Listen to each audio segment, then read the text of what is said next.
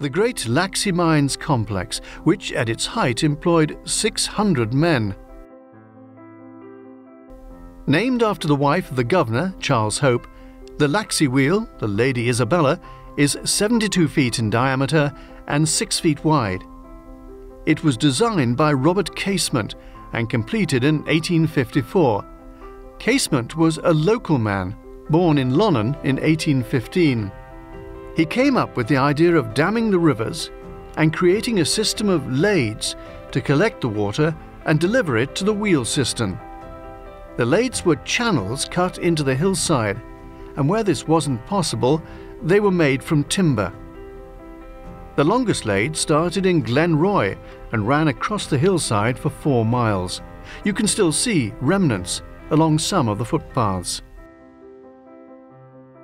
It's powered by water taken from the surrounding area and sometimes further afield from streams and springs. This water is collected in a cistern above the level of the wheel. A closed pipe connects the cistern to the top of the wheel. Thus the water flows up the tower as an inverted siphon. The water goes into the 168 buckets around the wheel, and the wheel turns at 3 revolutions a minute. Each bucket held 24 gallons of water. A water-powered wheel was chosen because the island didn't have enough coal to power a steam-driven wheel.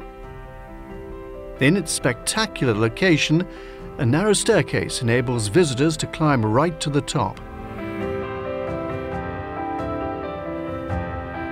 A view of the 200-yard-long rod duct to the T-rocker, which changed horizontal movement into vertical movement of the pump rod in the shaft.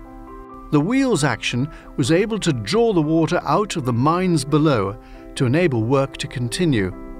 And it was a tremendous depth the mine reached. The deepest was 302 fathoms. That's 1,812 feet. Just below the wheel, a collection of miners' cottages known as Ham and Egg Terrace. Below the main road lie the washing floors, which were opened in 1848, where the metal ores ripped out of the earth were cleaned. The smaller water wheel is called the Lady Evelyn, named after a great supporter of the Laxey Mines research team, Evelyn Jones.